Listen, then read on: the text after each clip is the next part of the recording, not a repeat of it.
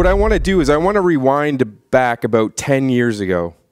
This is when I've been a system administrator for 15 years, and this is when I was a little system administrator. And I worked at a place in Kingston. One of the cool things about being a system administrator is we get a lot of computers, you know, broken ones. We bring home and we fix them. So I had a lot of computers at my house, bringing them home. Girlfriend wasn't too happy about that. There's one thing that I was trying to do when I got all these computers. I was downloading a lot of movies, a lot of wares, a lot of, you know, like music and stuff like that. And at the time, they only had like 200 gig hard drives, 100 gig hard drives. 200 gig hard drive was pretty big and expensive back then. So I got all these computers going in a room, and I wanted to make it so that I could access all the computers as a distributed system, but make it look like it was in one place. So I only had to go to one place to see my movies or listen to my music or whatever. So I was like, there wasn't really anything out there that could do that from a Linux perspective or a Windows perspective that I could think of right away. What I actually ended up doing was I looked at the way live CDs worked and how they merge themselves into memory and make it so that you can actually run a distribution, a Linux distribution, and still write to RAM as if it was part of the file system. That technology is called Union File System, or AUFS. Anyhow, I found a way to make all these computers work together and provide me a single point of view for my file system. There was a few problems with it. It wasn't reliable. If one of the computers went down, I would find myself just missing that data. The system would still work. I would just be missing the movies folder or something like that, you know, or my music or part of my music, depending on what part of the Union file system was missing. Anyways, so it wasn't reliable, and I had to do a lot of organizing. So you could only write to one place, one server at a time. So it was a lot of micromanagement and stuff like that. So anyhow, girlfriend and I broke up. I gave her the computers, came to Montreal, got a new job. And this is 10 years after, and the new job, I'm actually I was working for Amuco at the time, helping them build an OpenStack cloud. Actually, before that, I was a Windows administrator. You guys all love us, I bet. But then I got forced on the project, the OpenStack project, and the thing that I was forced to do was learn CEPH. I was like, I didn't really like the fact that I was, you know, forced into an open source project that I knew nothing about. However, as I started to get into it, I realized this was the holy grail of storage. This was everything that I wanted 10 years ago. It's too bad I didn't bring my computers, but I must say it's pretty awesome. This CEPH stuff, it's a distributed storage system. It runs off of something called Rados and Crush. The way I like to view it is Rados as, like, you know, in business they have policies and procedures. Policies are there to be defined, and then you design procedures to commit to policies. So it's like procedures drive your policy. Policy is like the direction you want to go. That's the way I kind of see CEPH and its two main logical components. Rados is like the policy, and Crush is like the procedure, the way that it goes about defining the policy. So I'm gonna tell you what the acronym for Rados stands for. It stands for reliable, autonomic. Autonomic means self-organizing, in case you guys don't know. D is for distributed, and the OS is for object storage. This is a new technology. It's really awesome. It is reliable. It is self-organizing. It allows you to store vast amounts of data. It solves all kinds of storage issues. So anyways, when I was at Ormuco and I discovered this holy grail of storage, I started playing around with it, and I was seeing speeds of like the bottleneck. Literally, if you got a few SSD drives in a node, the bottleneck on a node is the 10 gigabit network cards. If you've got them bonded or link aggregated, you can see upwards to 20 gigabits per second.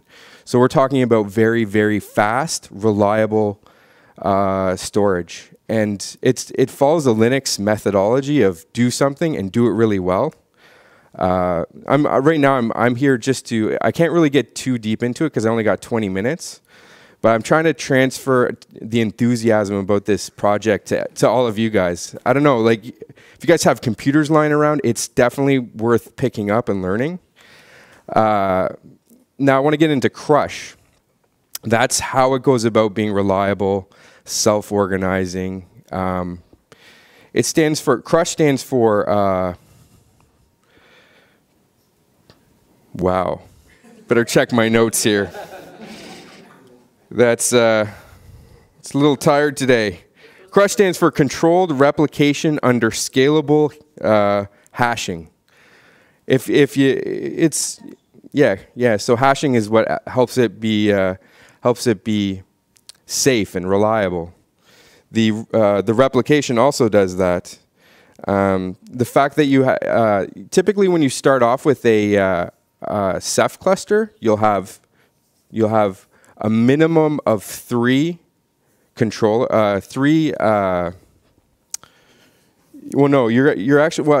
you'll have 6 nodes, or if you're just doing an experimentation just to check it out, you'll have 4, because you're going to have monitors which keep track of the health of your cluster and tell your clients, whatever's trying to connect and pull data from the cluster. It tells the clients where the data is, which object storage device your data is on. So you have a monitor. They're in a sets of 3. They're in odd numbers because you need to maintain a quorum, which means that you can't have 2 or an even number because something could happen where an even amount of servers are down and there's no witnesses to see which server has control of the cluster. So that's why you typically want to have 3 servers. So if an odd number goes down, you'll still have quorum. So you could have, like, if you have 3 monitor servers, 1 can go down and you'll maintain quorum. If 2 go down, you won't. Your entire cluster will be unusable. You have storage nodes. They are pretty much just host hard drives, and they have daemons, object storage daemons, called OSDs, that sit on the hard drive, and they are what allows you to store all the information, all the vast amounts of information. Ooh. Sorry, I stepped on the cord. Yeah, so I also wanted to get into the differences between CEPH and legacy storage, like SAN and NAS. I'm sure everybody here knows what a SAN, a storage area network, is, or a NAS is, network attached storage. The difference between those two, SAN runs at a lower level, where you'll be able to format you'll be able to format a hard drive as if it's part of the operating system for a SAN. For a NAS, it's actually formatted the hard drive for you and presented the storage through a number of protocols like FTP, server message block, and so. Oh, it looks like it's locked. So those are the two main forms of legacy storage. One of the problems with legacy storage is that you have a single point of contention.